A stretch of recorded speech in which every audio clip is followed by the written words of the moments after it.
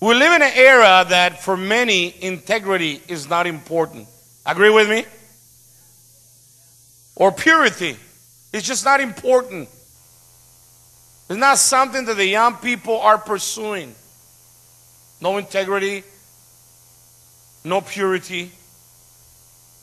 But at one point, we must remember that our God is a holy God.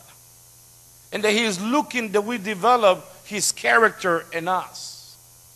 The Bible says, who can enter in His presence? The one with pure heart and clean hands. I don't know about you, but it's all about the presence of God. Agree with me? It's all about the presence of God. The Bible says, who can enter in His presence? The one with pure heart and clean hands.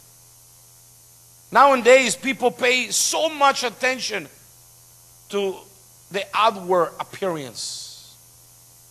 But look what the Bible or what the Word of God says in 1 Samuel 16:7 says, for the Lord does not look at the things people look at.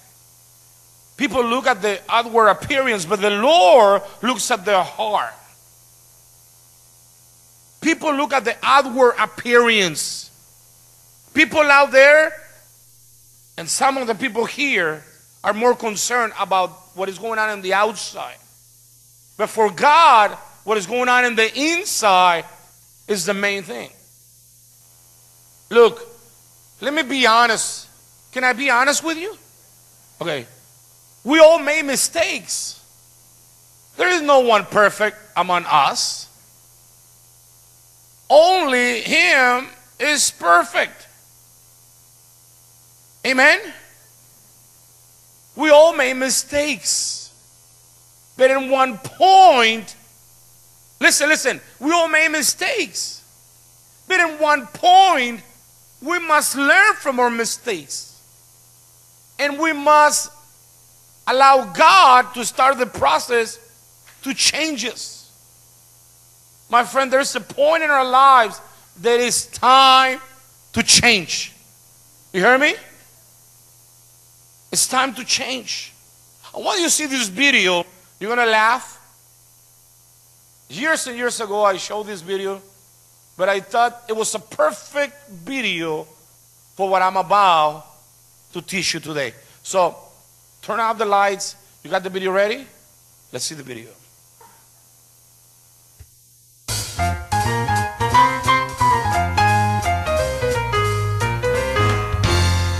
Time for some eats.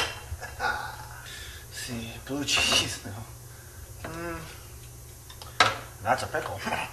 Oh, milk. Yeah. August.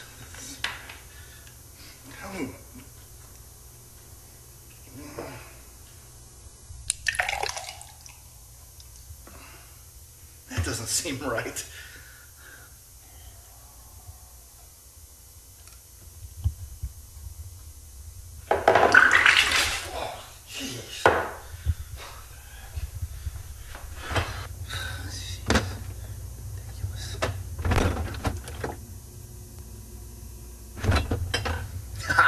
Does a body good.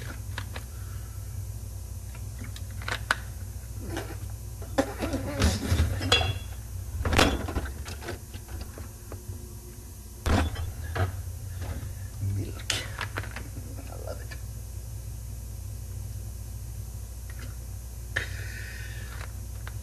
No.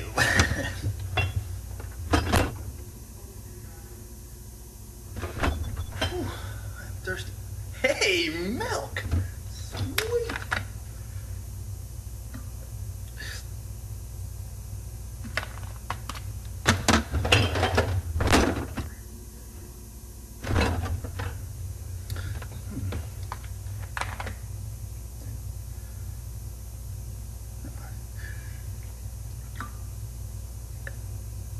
Oh, yeah!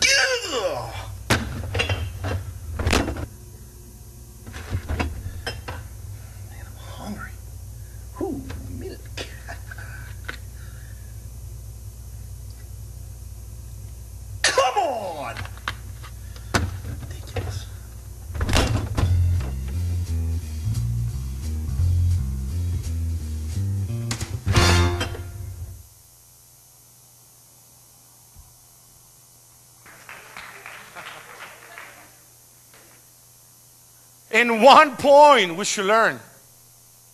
And I know we laugh about this and we say, come on, who would do that? And when you start to think about it, some of us, we're doing this just in another area of our lives. My friends, in one point, we must allow God to take control of our hearts. I got another example of talking about refrigerators. I remember, going to my house, and one day I opened the refrigerator looking for food, and it hit me like, wow, the smell was so strong. You see, what happened is we go to other restaurants, and always we got the leftovers, and we bring them and we place them over there. Oh, we're going to eat it. But we never eat it. But sometimes we got leftovers of weeks in there. And sometimes when you open the thing, some of you guys say, oh, no, but you are the same like me sometimes. Unless you're a Van Bellen. I'm just kidding. For those that remember Leo Van Bellen, okay? But you open the thing and it smells so bad. And the truth is that you and me, when sometimes the refrigerators smell bad, what do? We go and buy this yellow box. How do you call that thing? Yes. And we put it over there because that thing is going to take the bad smell, bad odor. The truth is, we got to clean the refrigerator. Right? Well, my friends, some of us, we need to clean the inside of our heart too. In order to clean the refrigerator, if I'm saying it right, kind of, you have to take everything out, then clean the thing, remove the stink, then you can place back the food inside. We must fix what is wrong in the inside. If not, sooner or later, it's going to create another bigger problem. Am I right? Let me give you an example. How does this relate to us? If someone comes to you and tells you, something is wrong with you, brother, you have a nasty attitude. Have you ever heard that? Okay, somebody comes to you and says, what's wrong? Why you explode? Why are you like that? If that happens, you should pray and do something about it. But you see, what do? We made the excuse right away. Oh, I was abused when I was little. That's why I am the way I am. And maybe it's true. But at one point, listen, you must change. Most of the time when humans are confronted, what we usually do is that we make excuses of justification and say, well, my wife doesn't treat me right now, or she's not speaking to me. I'm going through difficult times. Leave me alone. That's why I am the way I am. My boss, you don't understand. I am the way I am right now because my boss. You don't understand the way he's treating me right now. That's why I'm in bad mood all the time. Stop making excuses and fix the problem. Stop making excuses and fix the problem. It's not normal. Cricket.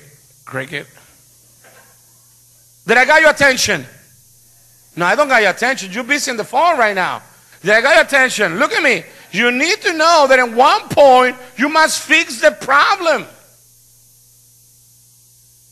You must fix the problem.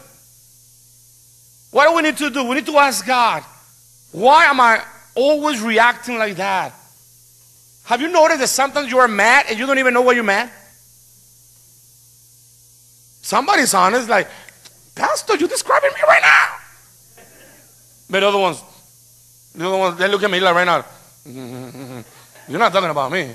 Look at me the face, look at the face. This is my face. You're not talking about me right now.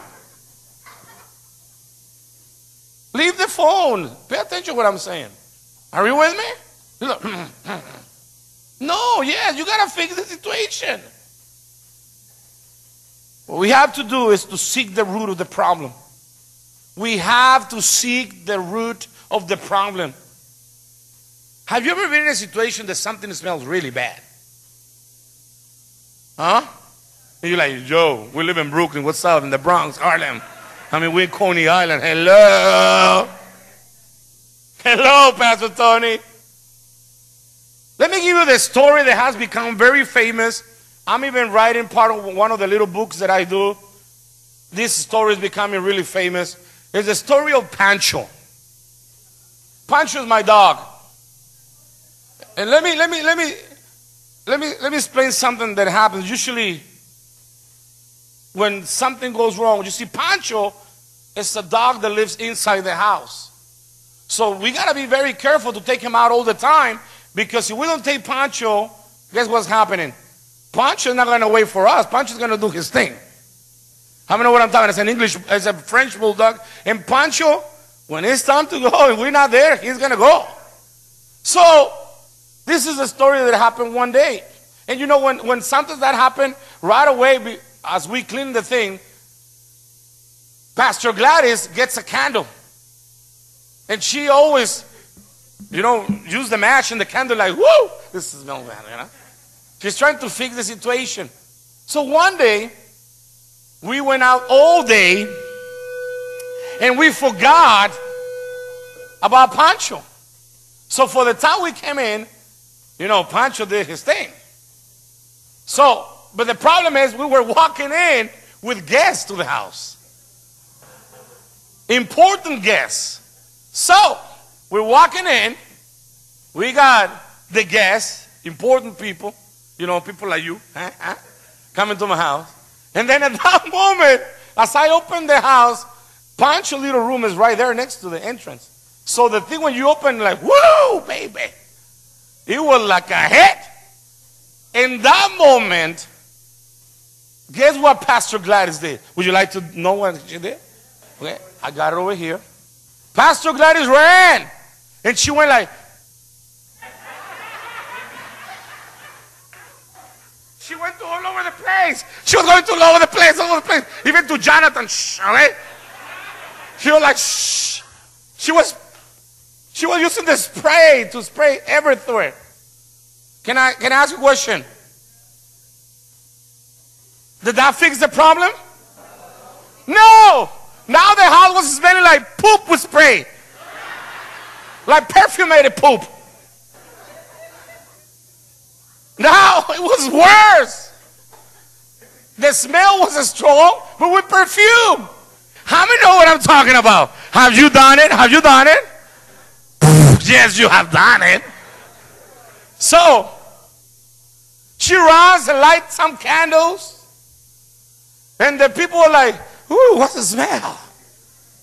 And we're in Brooklyn, we're in Brooklyn, we're in Brooklyn, we're in Brooklyn.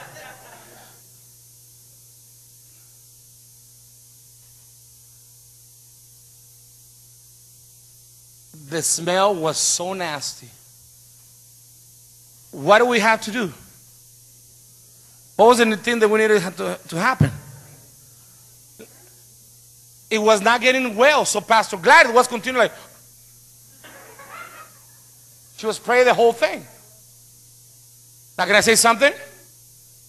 It was worse and worse.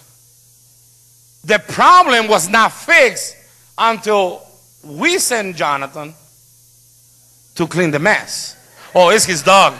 It's his dog. It's his dog. So I said, go fix the thing. So until he took the thing, are you with me? But because he was little, he only cleaned his understanding. The problem was not fixed. You see, the guests left the house. They left thinking that our house will stink forever, right? It was when Pastor Gladys went over there and used different liquids, are you with me, to remove the smell, that the room went back to its normal. The problem needed to be fixed properly. My friends, coming to church and doing this is not going to change the problem. I mean, Pancho is a cute dog, my friends. Such a cute dog.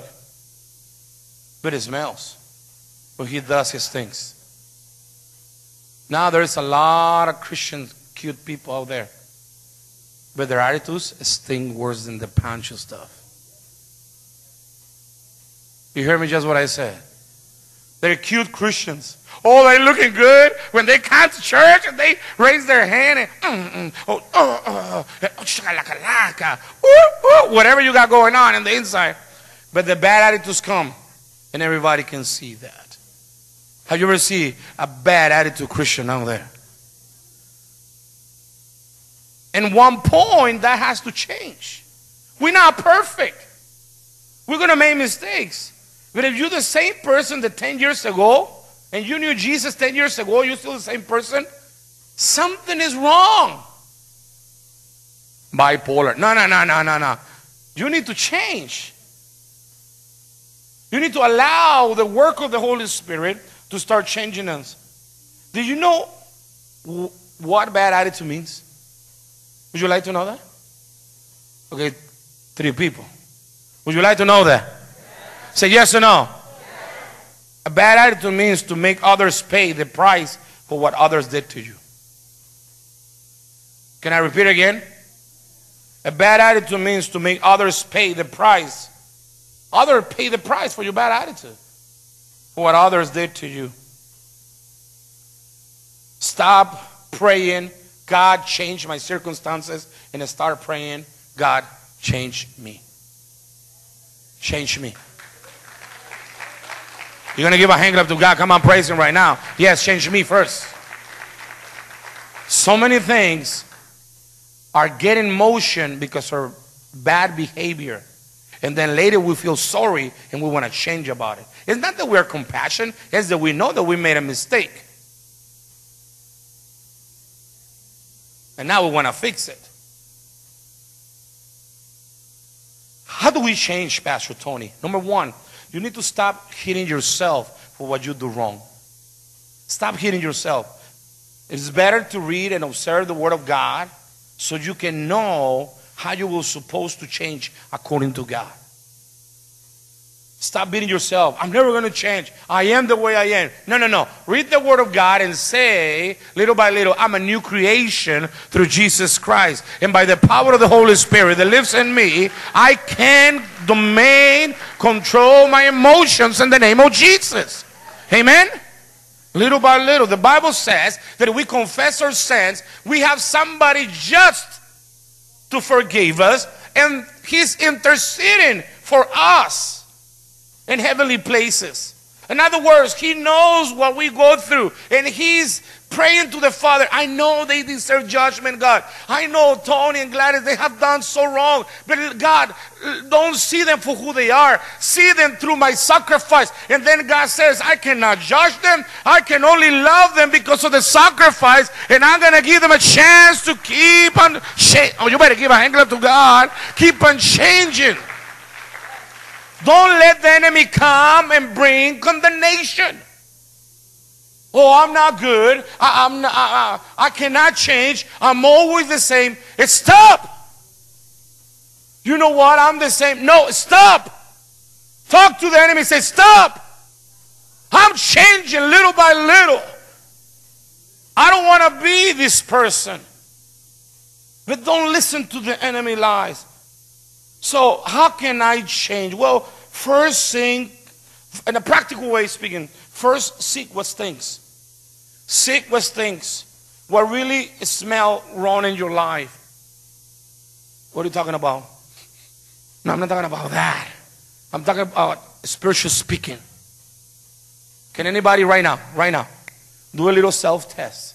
Everyone here, thinking something in you that you know is not good. Anybody? Anybody? Something in you that you know is not right, supposed to change it. And everybody thought about it right now? Can raise your hand if you thought on something. Yes? Okay? Pastor Simon, you raise your hand. I'm amazed. Can you say something? Say it loud so they all learn. Any area that you think you need to change in you? You need to be more kind. Yeah. Actually, he's very kind, but he needs to be more kind. That's right. Wanda? The what? All right. Anybody else? Anybody else? All right. All right, all right, all right. Anybody else? All the way in the back. Yes. My sister over there. Yes. Well, that's somebody. Thank you. Not the other one.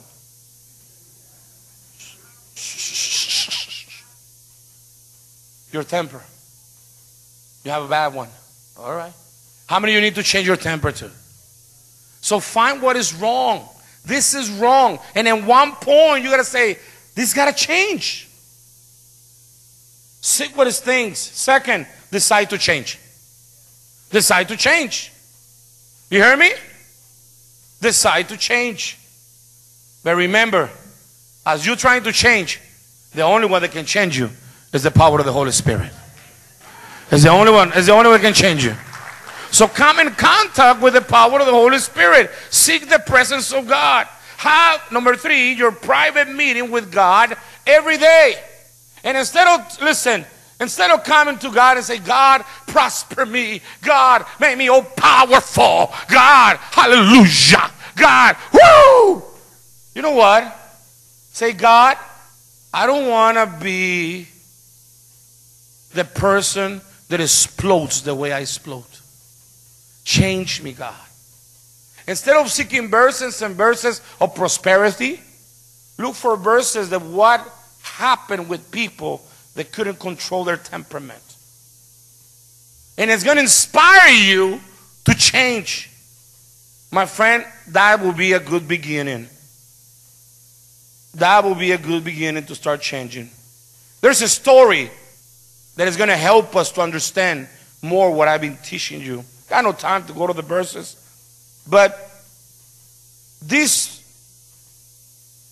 person in the story is going to teach us that if we don't take care of something it may look small,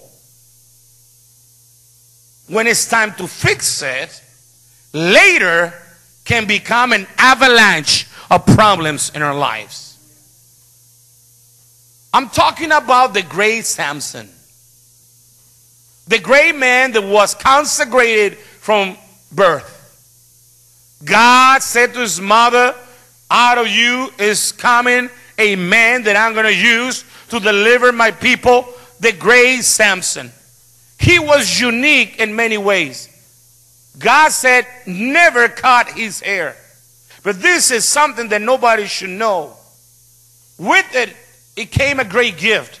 He was strong beyond understanding. He was powerful. And there was a moment when God showed his power through this man called Samson, and he destroyed many. But the Bible says also that he had a little problem. He had a little problem that he never took care. You want to know what was the little problem? The skirts. What do you mean? He like women that not fear God. He could choose among all these women that fear God. Like some of you Christians, you can choose among all these women or all among these men. He said, they're not cute enough. Well, travel with me to another countries so we can find you one cute in the house of God. But if you don't listen basic stuff, are you with me? And then you, like Samson, get involved with somebody that don't fear God. Don't come later say, Pastor, somebody broke my heart. I'm going to say, so why are you coming now? You never heard me. You never heard me. You never hear me. So Samson got a little problem. He liked the woman that got no fear from God. So he ended up giving his heart to this woman and telling the secret. And you know, she was bought by the enemies. And obviously, she was a daughter of the enemies. And guess what happened? She told the other ones that were trying to destroy Samson what was the secret. And they cut his hair. And they took, listen, they took his gift in a moment. The wrong person in the wrong time, listen to me, is going to take, it has the capability to take your gift, my friends. Young people, are you listening to what I'm saying right now? This is a good teaching right now. Be careful. You see, something little end up with a big, big problem. They enslaved him. When he was asleep, they cut his hair. Later, they took his eyes. When you end up with the wrong person, you're going to lose your vision for life. Say it wow, because it is wow. Wow, wow, wow.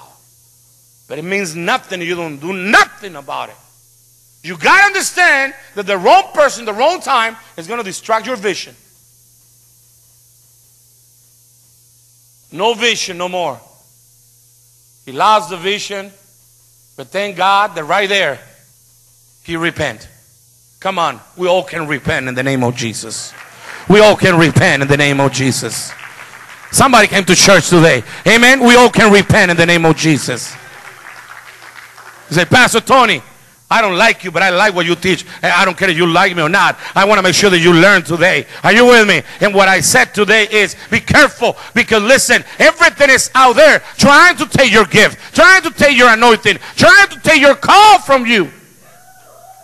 Fix the problems now before it's too late. Fix the problem now. So he cried out to God, and God have mercy. Not of Samson, to be honest. Have mercy on his people. And he completed the task. But it was sad that in the process, he killed himself. He what? Killed himself. Look at what the Bible says in the Song of Solomon 2:15. The wiser man in earth says this. Can I give you a tip, a wise counsel? Not from me, but for the wiser man in the Bible. Can you take counsel today? Say yes or no. You know what the wiser man, the richer man on earth said? He said this. You better catch, oh Lord, catch for us the foxes. The little foxes that ruin the vineyards. Our vineyards that are in bloom. In other words, if we don't catch, see, in those days there are many vineyards, but the little foxes will come and eat the roots of the vineyards. And no matter how beautiful they will look in the outside, they will end up destroying the whole thing. Are you with me? Little things, if you don't take care of them, listen, you know what's going on, but you know what you do?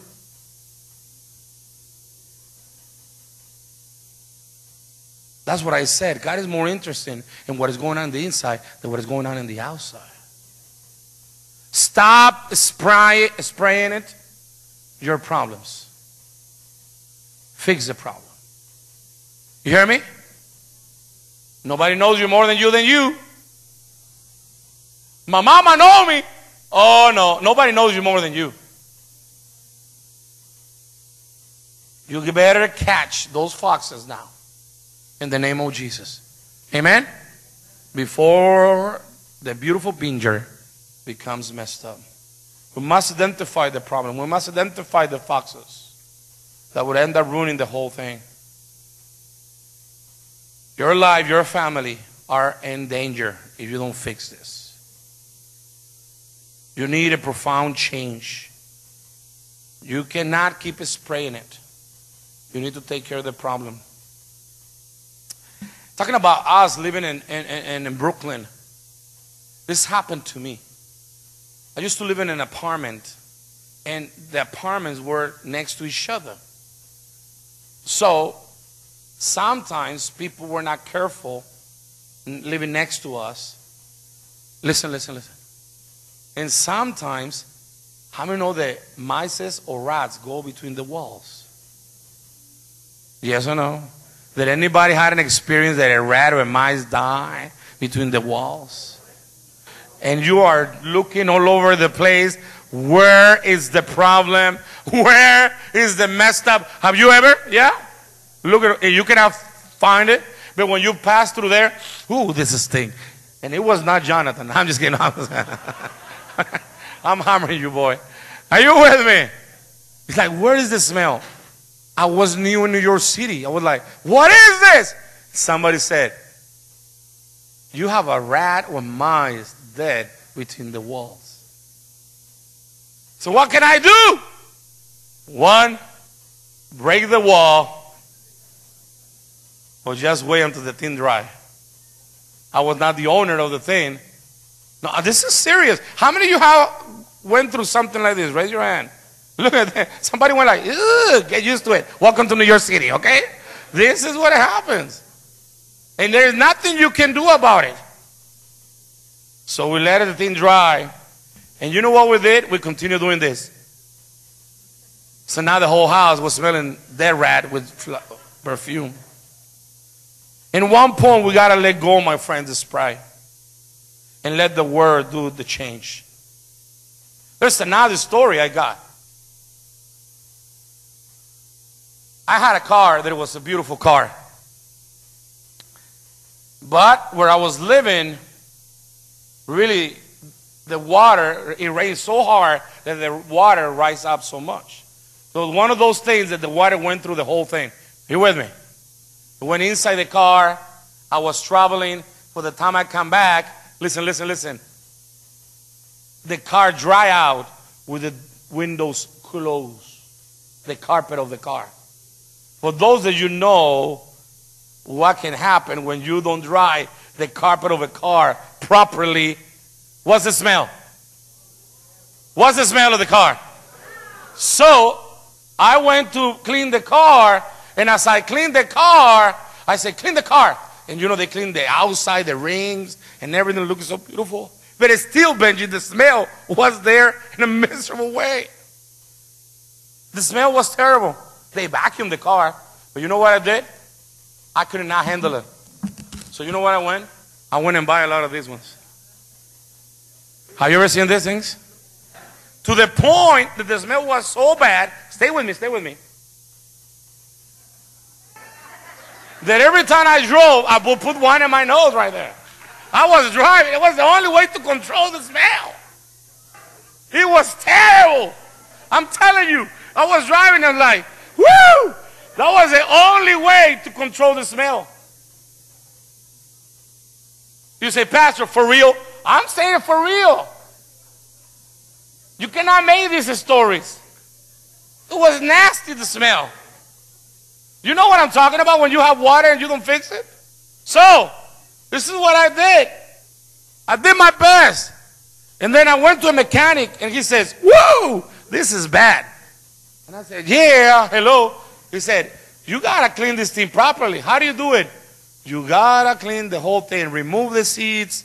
And I said, how much are you going to charge me? I'm going to do it for this. I say, go ahead and do it. So he removed the whole thing. And after that, finally, but you see, you got to take care of the problem from the root. You cannot just take care from the outside. I'm going to talk to you right now as the piano and the musicians start to come. And I'm going to finish with this story. Because it's another story about a man of God that we all admire very much. This man of God, it was considered one of the greatest leaders in this earth. But stay with me, because this man of God is going to give us a lesson for life. This man of God was called by God to lead the people from slavery into deliverance. I'm talking about the great Moses. The Bible says that God was with Moses, and Moses talked to God in a way that nobody did. But for whatever reason, we're going to observe something that was not taken care by Moses. The Bible says that one day the people was like saying, hey, Moses, we want water. And they gathered together and shout, we want water, we want water, we want. And Pastor Moses had it. He said, I got it. He said, God, what about these people? They said, hey, Moses, get the staff that I give you, hit the rock, and you're going to have water. So he did it. He was mad. But anyways, he hit the rock, in anger, and guess what? Water came, right? Representing the rock of Christ. And water came and the people got blessed. And Moses said, well, what a great miracle. He forgot about it. But it happened again. Later, again, the people start to rebel. We want water again. We want water, water, water, water, water. And Moses was having a bad day. He said, God, take these people. I cannot stand no more. Pastor Moses was having a bad day. They cannot fix the sound. I'm just kidding. Moses was having a bad moment. So,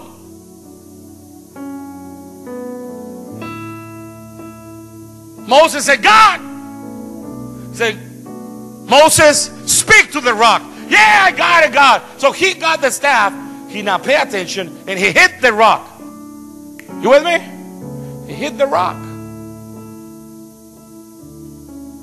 In that moment, water came out. The people drank. It was a great blessing.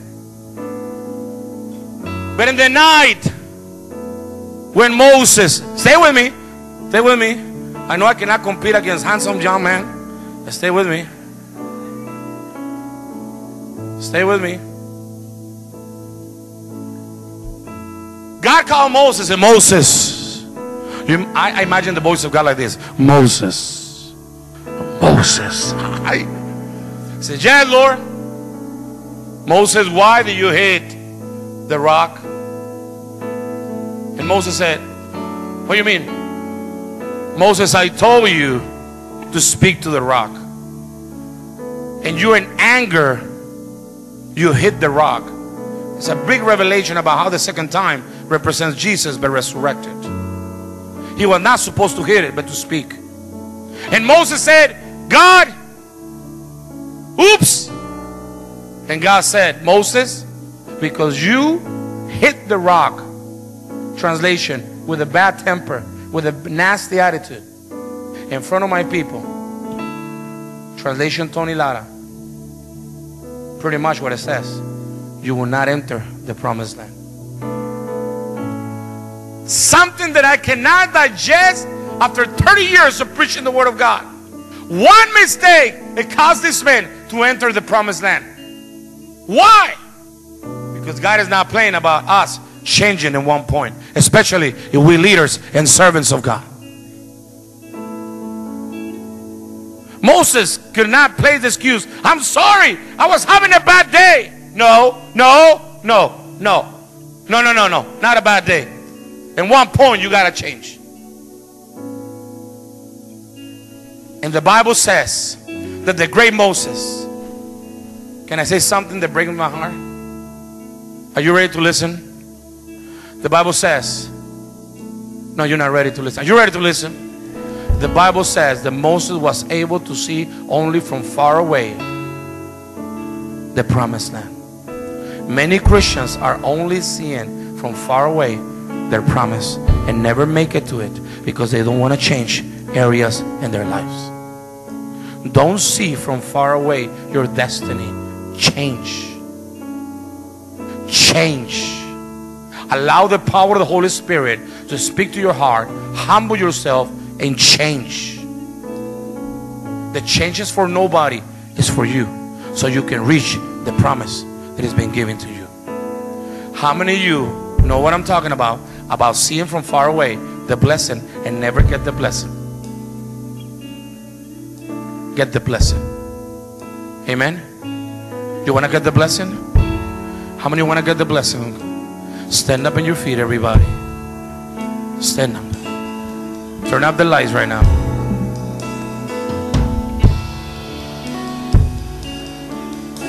You know what's the area you need to change. Close your eyes right there. Pray to Him right now. Pray to Him right now. Say, dear God, I come to you in the name of Jesus. You know exactly where I need to change.